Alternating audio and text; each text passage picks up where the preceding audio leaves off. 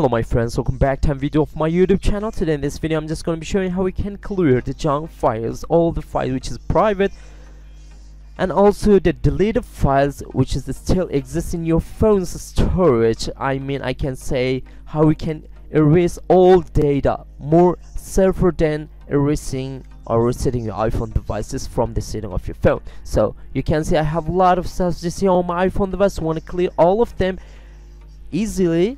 Want to show you how we can do that. You just have to install the software from this website. Just want to show you now here on my browser. You can see this iMyFone erase iOS data permanently. So just click to download and you can find out the link of this website just here on my video description below, and I installed to make my video a little bit shorter. So I'm going to open that software in my PC. As you can see, we have 5 options to use them all on our iPhone device. We have to connect our phone with USB cable to our PC. So let me connect my phone with USB cable.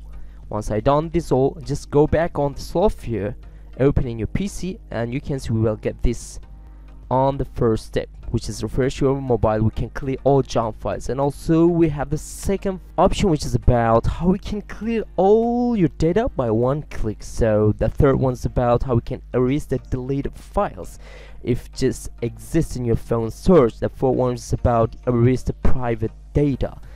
So the 5 is just erase incomplete private fragments. So this all are very useful stuff for your iPhone to clear and make your phone speed a little bit faster than before. So that's why I just want to clear all my iPhone devices junk files just by using the first option, by cleaning my iPhone with this option. So let me choose the quick scan here. I have, by click on that, it's now scanning my iPhone device. Once I just got all the results, I can clean the junk files by clicking on the clean button I have here on this page, and you can see we have the junk files about 23.53 megabytes. So let me clear this one, which is useless stuff. And after I got this second page, I'm going to click on clear. You can see all has been cleaned up in my phone. So time to clean the photos and the videos which is over here on my iPhone device, but it's going to give you option to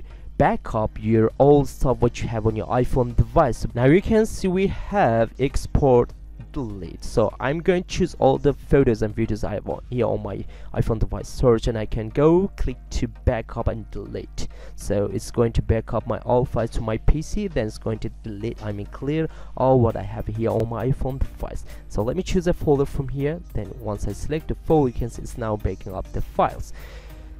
When you just want to erase your iPhone device with the reset option on the setting of your phone, it's not going to back up any stuff. You will lose all your data, and if you just want to back up your files, you have to buy a software from somewhere. But when you have this one, it's going to erase your phone completely safe, and it's going to back up all what you have here on your iPhone device. You can see once I just quick scan again, we cleared these 4 options, but I need the apps, which is very important for me on my iPhone device. That's why I just don't want to delete them all. When I back on the page, you can see this is the very useful software to clear all the data and also junk files safer than resetting your phone from the setting. Hope you guys enjoyed the video. Please subscribe to my channel, share this video with your friends. If you like the video, don't forget hit the like button. See you on the next quick 12 videos. Bye bye my friends, peace.